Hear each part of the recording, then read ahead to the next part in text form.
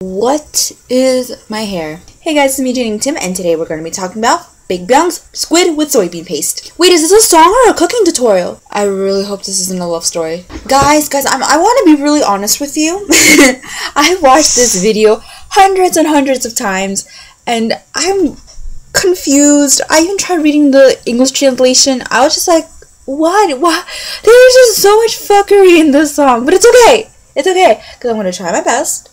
I'm going to, put out my opinion and think what the story and the plot is about. And if you have your own opinion, that's great. Great. Like, comment below and tell me what you think whatever the fuck this is about.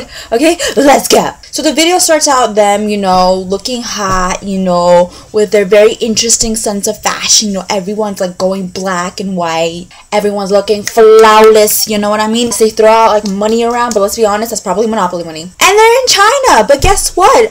All that was CGI effects. I honestly can't believe this was all blue screen. Like, you're telling me that idols, these people who literally travel for a living can't even go to freaking China to film their damn video? Like, how many hours is it from Korea to China? Let me check. Korea to China. It's only a 3-hour flight. Come on, guys. Come on. Why are you trying to disappoint me? I don't understand. How did you go from, like, stress come on when you're all walking around in the park to CGI? Like, what is this? Even, like, N, he was, like, opening up an umbrella. Like, what is the umbrella for? I don't get it, son.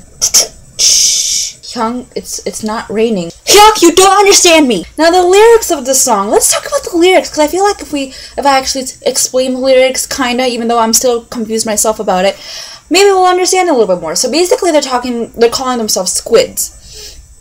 And like they're saying, oh, people call me a squid and they're calling me ugly. Let's be honest here, squids are kind of, I don't really like eating squid. And I heard that in some countries if you call someone a squid, that means them like they're like a fraidy cat, basically like a loser.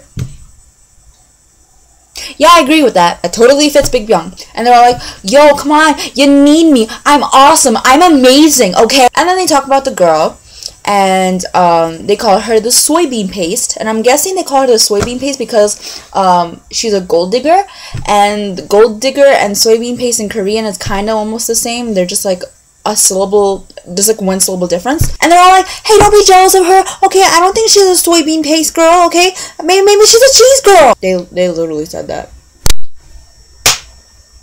Lyrics of the century. But the song is kind of okay, I guess, but I still like Stress Come On, so sorry guys, but it's still cool, like, yeah. And the dancing, honestly, is there ever dancing? No, there's always someone giving someone a piggyback ride. Now this time, Hyuk is giving one to Jackson. Like, Jackson, what is with you and being on everyone's backs? Damn, son. You a squid! Of course, there's that one move where they're doing this, being a squid, guys. This is the dance of 2015, okay, guys?